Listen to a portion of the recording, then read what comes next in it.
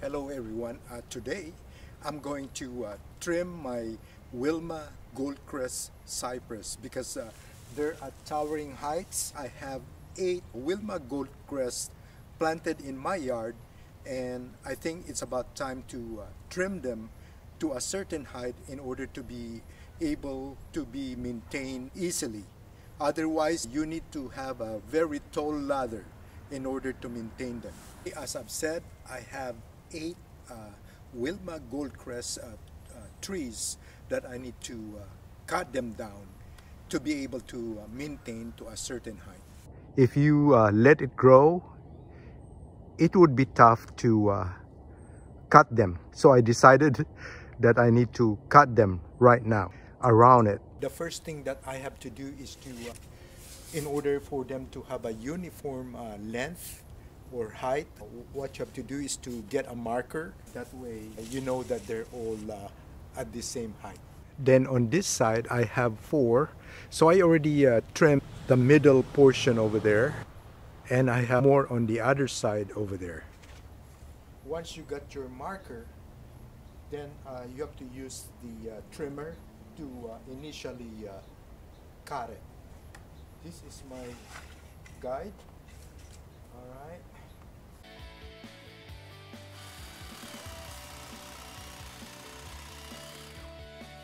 So that's the initial cut there.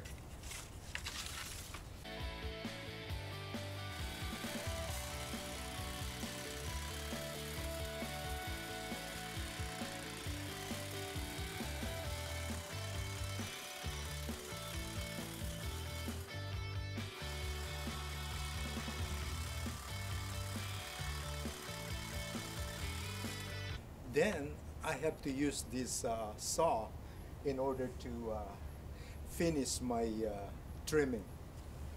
All right. So.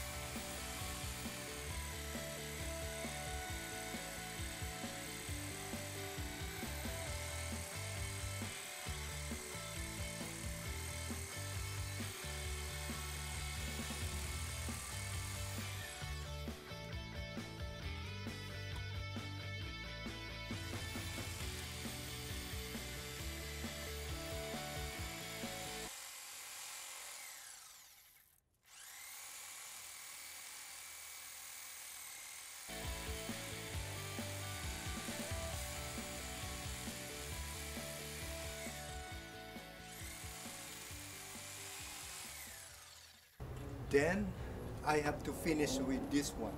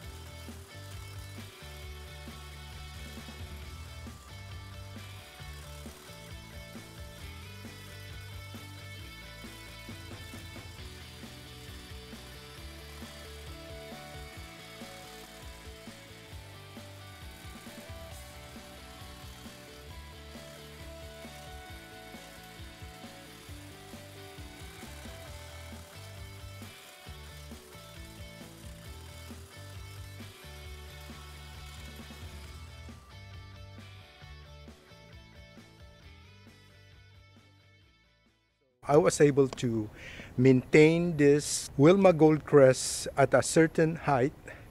That way I won't have a problem, because when it's too tall, then it would be hard to maintain them. I have a few more to cut. I just showed you this one that I'm going to follow more on the other trees.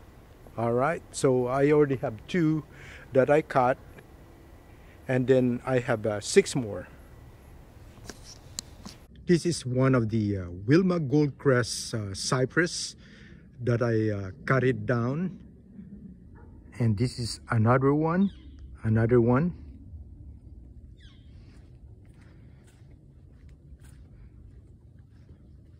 and more over here.